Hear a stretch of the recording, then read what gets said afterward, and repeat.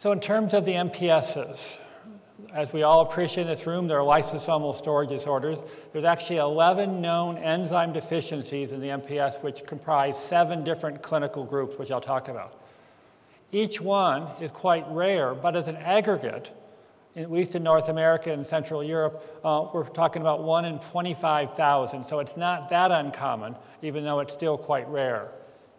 The hallmark of these disorders are their tissue storage of glycosaminoglycans.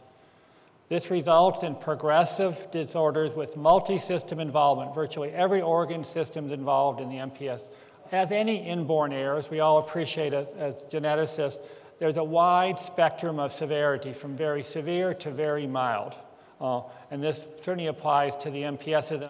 MPS 1, 2, and 7 all have multisystemic disease and CNS involvement, but they never have only CNS disease. They can have just physical disease, but not central nervous, but they all have physical disease, and some have, in the severe forms, have both. Where contrast MPS 1, 2, 7, and 3 all can have neurological involvement, and that's because heparan sulfate is made in the brain, and that's where it gets stored and causes the damage. And then contrast to that to MPS 6, they only accumulate dermatan sulfate, therefore they don't have any neurological involvement, and dermatan sulfate we now know to be primarily a somatic disease, somatic finding, and therefore they have that spectrum. In contrast, MPS 3, or Sanfilippo syndromes, is a primary neurologic disorder with very mild physical forms, and these patients are typically missed for a long time because they don't have the striking physical features. In contrast to that, MPS 4 is really a skeletal dysplasia with no primary neurological involvement. And the same way with MPS 6, it's primarily a physical disease without central nervous system involvement, but the physical disease is very similar to what happens in MPS 1, 2, and 7. What's the disease pathophysiology? How does this storage disease result in what we see in terms of the clinical features? We clearly know that deficiency of a lysosomal enzyme results in the glycosaminoglycan accumulation. But as I alluded to already, the storage is tissue-specific for each different type of enzyme. I presume the liver and spleen enlargement and the coarse facial features are really due to just the direct tissue storage of glycosaminoglycan. It's just that physical storage causes the abnormal appearance we deal with in the MPS population. The skeletal disease is most likely due to disruption of the growth plates with this material occurring there, even though that's not totally proven. Valvular heart disease appears primarily due to storage of the glycosaminoglycans in that heart valve and then secondary fibrosis. And that's why once you have disease accumulate or disease burden occur in the MPS patients, a lot of time it's irreversible because here's an example, the primary storage is a GAG, but then the secondary fibrosis always going to make that valve abnormal. You can never recover it. So prevention is really the name of the game for the MPS disorders. Airway disease is believed secondary to storage of the glycosaminoglycans in soft tissue, so they have actually decreased airway size. And they also have abnormal tracheal rings. So tracheal malacia is a very significant issue. That is a very floppy trachea that can cause significant airway issues. Unfortunately, the mechanism of the central nervous system disease is really unclear, and it's probably due to multiple secondary events, such as inflammation, apoptosis, and other things we're not even aware of yet, probably. But I think there's a lot to be learned in the basic pathophysiology of the brain disease. I'm going to just talk about the different disorders from 1 to 7. MPS 1 is deficiency of the enzyme iduronidase. Onset of symptoms can be as early as 6 months, if sometimes not earlier, in the severe form, that is Hurler syndrome. The Hurler syndrome patients historically died between 3 and 10 years of age, and not uncommonly they died of coronary artery disease. They actually had a myocardial infarct with illnesses. In North America and Europe, it's estimated incidence of 1 in 100,000, but we really don't know its true incidence. And again, it's an autosomal recessive disorder. Just showing that now we think about severe and attenuated, and there's really a spectrum, because I can't draw the line where Hurler ends and Hurler-Scheie starts, or Hurler-Scheie starts and Shea begins. And so it's really a spectrum from severe to attenuated. And there's patients throughout this spectrum of severity, and that's one of the challenges. Everybody can be a little different. On MPS II, Hunter syndrome, the deficiency of the enzyme iduronate 2 sulfatase. Onset of symptoms in the severe form are between 1 and 3 years of age. So the patients with the severe form of MPS I occur earlier than the patients with the severe form of MPS II. These patients will die in their teenage years in the severe form of overwhelming neurological and airway issues. Again, it's a rare disorder, and who knows what the incidence is, but it's probably somewhere around 1 in 100,000. It's the only X-linked disorder among all the MPSs, and I'm not aware of carrier females having any significant evidence of these, even though there's a recent Spanish paper talking about some issues. We do see a small number of females with MPS II have been reported. For example, X autosomal translocations is one of the explanations for that. And there's about maybe 20 or 30 of these patients worldwide, quite rare. As we've seen with MPS I, there's clearly a spectrum of severity. What about prediction of clinical severity in MPS II? You cannot make the prediction of clinical severity based on the residual enzyme activity. If you have none, you can still have attenuated because the assay was never designed to tease out this 1 or less than 1% of activity. So it's a diagnostic assay, and it's made to give the diagnosis yes or no, not to predict severity. In general, the earlier the onset of physical disease, the more likely a severe phenotype occurs. It's not an absolute. DNA mutation analysis allows predictions of the severe phenotype in a patient with a large deletion or rearrangement. And so if you have those patients, you can make that prediction. Unfortunately, the determination of clinical severity for most patients cannot be made at the time of diagnosis. If you're diagnosed at 2 or 3, it's difficult to know whether you have attenuated patient or a severe patient. Given that in North America and Europe, it's 2/3 severe, 1/3 attenuated, you're more likely to have severe patient, but you can't be sure even though you pick somebody up at 2 or 3, depending on their severity. But with time, I say to families, if you get to the age of 5 or 6 and are intellectually intact, in appropriate grade for age in school, you never go on to have severe disease. The patients have a 50% chance of a lifetime risk of having a seizure. Communicating hydrocephalus is a significant issue in this population. They have severe sensory neural hearing loss.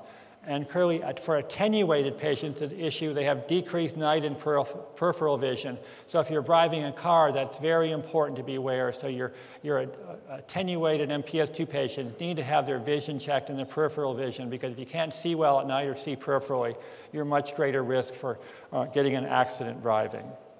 The hallmark of the Sanfilippo's are profound cognitive impairment, severe hyperactivity when they're 4 or 5 years of age, relatively mild somatic features, and unfortunately death in the teenage years of overwhelming neurologic disease. Over half the families I have diagnosed in the US with Sanfilippo syndrome have been told by different people, you need professional help to manage your child's behavior. This behavior that we see in the Sanfilippo, the hyperactivity, is really a direct result of the neurologic deterioration, and it's not because the parents don't discipline. Most patients have severe neurological impairment by 6 to 10. A lot of them stop walking at a time. Some of them never get out of diapers. Some of them never have much in the way of language. I recently, in contrast, though, met a 45-year-old lady with developmental impairment who had Sanfilippo syndrome diagnosed at age 30 by somebody who was very astute. And so there is milder forms. Morquio syndrome, or MPS IV, it's really a skeletal disorder. It's due to 2 different enzymes, A by far the most common. It's estimated, at least in North America, that 1.25 million individuals have Morquio syndrome. Like all the other disorders, there's a wide spectrum of clinical severity. And they have no neurological involvement, even though they can have significant neurological sequelae from spinal cord issues secondary to instability in the neck. One of the hallmarks of the Morquio, they have joint laxity, where all the other MPSs have joint contractures with MPS 1, 2, 6, and 7.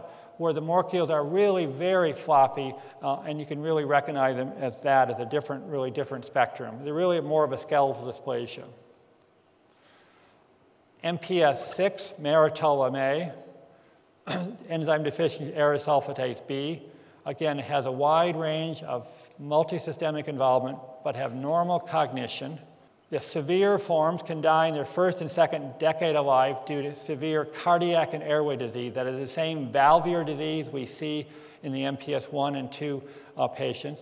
And they can have the same airway issues with obstructive airway disease and severe brachial malation. Those combinations can be life-threatening. MPS VII is Sly syndrome.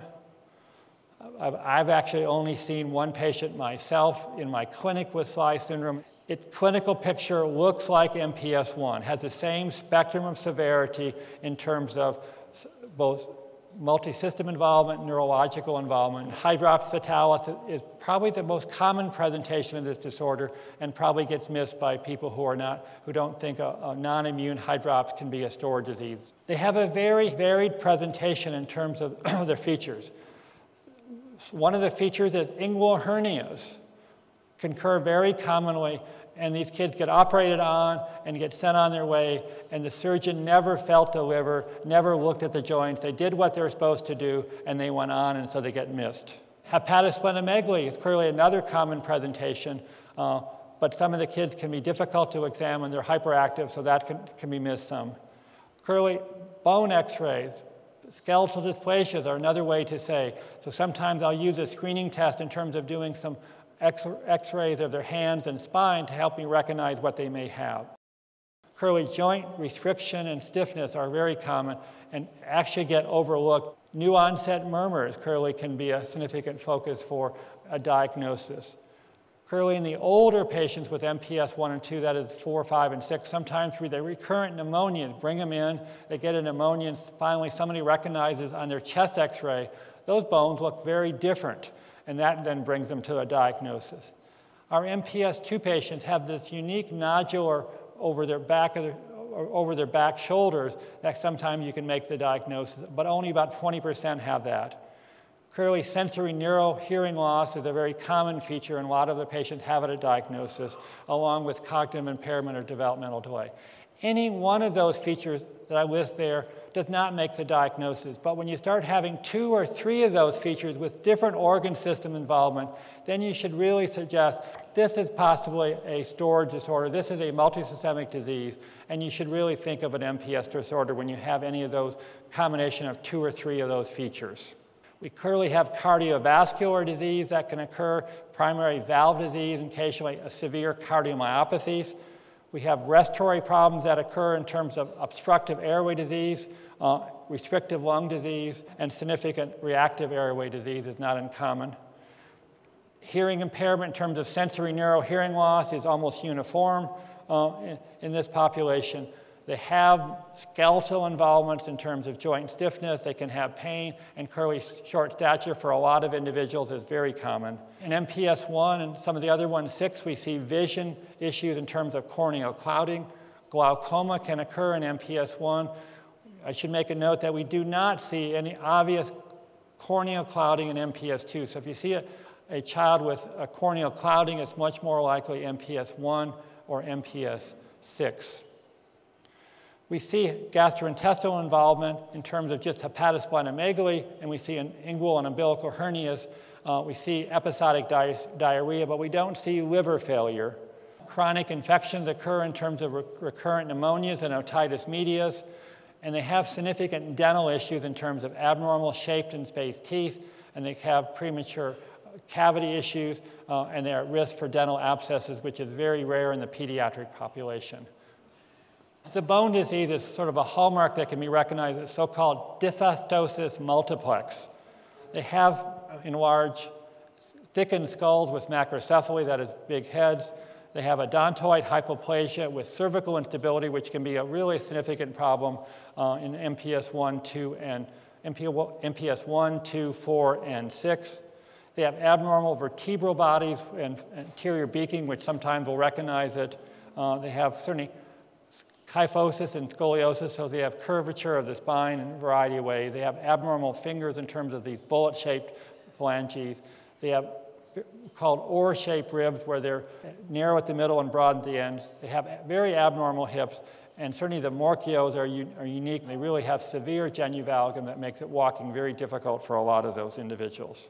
These very abnormal ribs, broad ribs with sort of narrower connections, and most pediatric radiologists can recognize this. You can't make the diagnosis of what type of MPS based on the bone disease, but you can clearly say that's most likely an MPS.